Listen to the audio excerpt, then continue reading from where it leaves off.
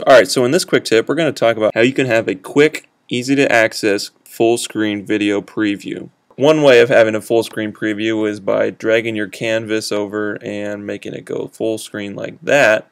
But as you can see, it takes a lot of keystrokes to get it there and back, so that's actually a little less efficient than the method that I'm going to show you. Okay, so what we're going to do is go up to View, and what we need to do is set the video playback to Digital Cinema Desktop Preview Main by selecting it like that. Then we're going to go back over to View and go to External Video and set this to all frames. Doing that turns your computer monitor into a full screen preview. To exit, we just push Escape. Now there's a quicker way of doing it rather than going up to View and then down to External Video. Instead, we can use the shortcut, which you can see right here. It's F12.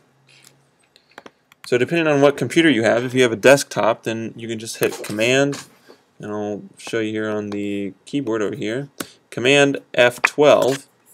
But if you have a laptop like I do on the MacBook Pro, you're going to have to hold down Function as well. So Command Function F12, and then that's the shortcut for the full screen video preview. And then you just push Escape as well. So just Function F12, and then you can play it. And then you just push Escape and you're right back out of it. So you can use this anytime you want to see something larger than the canvas window over here.